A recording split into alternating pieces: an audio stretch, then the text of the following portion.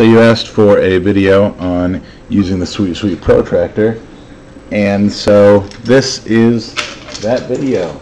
You're going to need to do this chart all filled in and the math all done. You'll need a ruler. You'll probably also want a compass because it's easier, and you will definitely need the handy dandy Protractor. So let's go ahead and get started, shall we? We're using my data that out of 4,283 cells, let's just say 845 of them were found to be in prophase. So your fraction is real easy, right? You got 845 out of your 4,283. Giddy.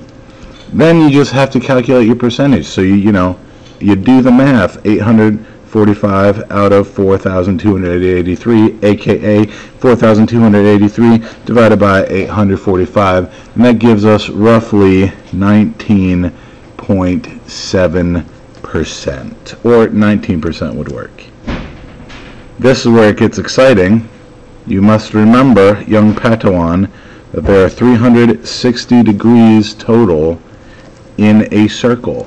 And then you do my favorite game, Mathematicas. You just take your 19%, multiply it by 360 degrees in a circle, and so for prophase, that chunk of the pie chart out of 360 degrees for a full circle, that should be 71 degrees.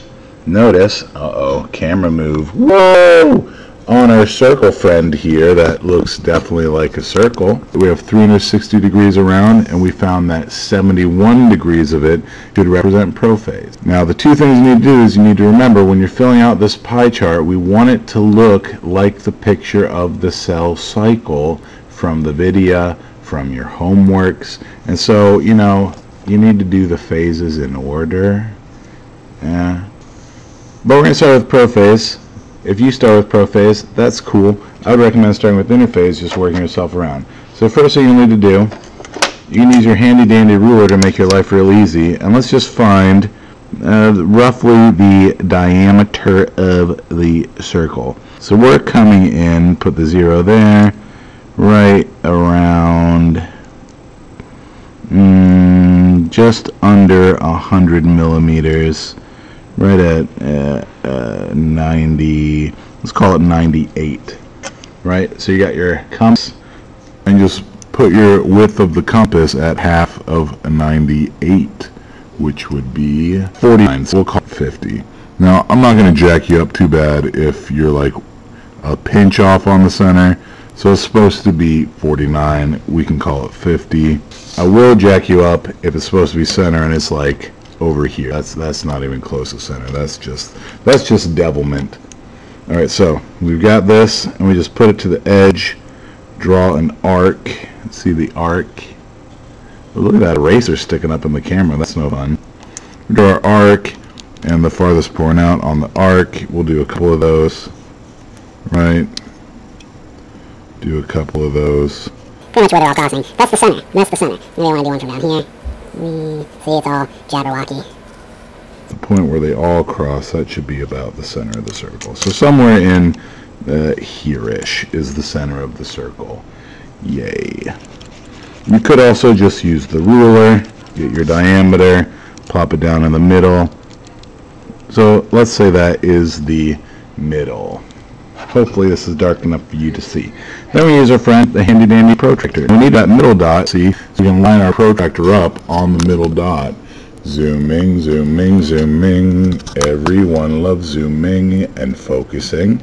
See, the dot needs to be in the center.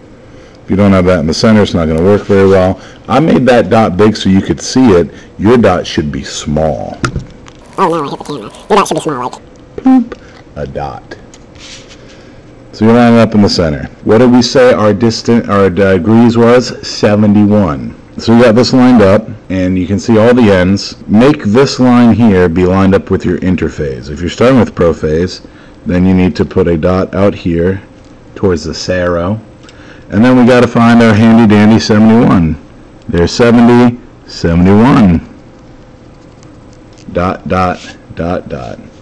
Then you have to move it so that you're actually going to be using it as a straight edge, so that you're starting from your point here right? There's our 0, point to point, here's our 71. I like to draw it all over it, right, so you can make sure that we've got it lined up. So I moved and re-strike the line. That is acceptable.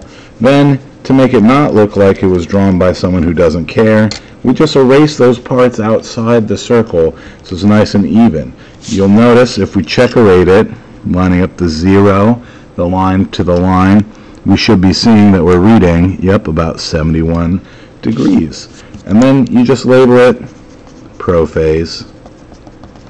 Once it's complete, add some color, make it pretty, or not. All you need is this in order. If I'm going this way, my next one should be metaphase. Have any questions? You know what to do with the asking abilities, you know, like texting or emailing or any of that stuff. Good work, children. We'll work on this in class.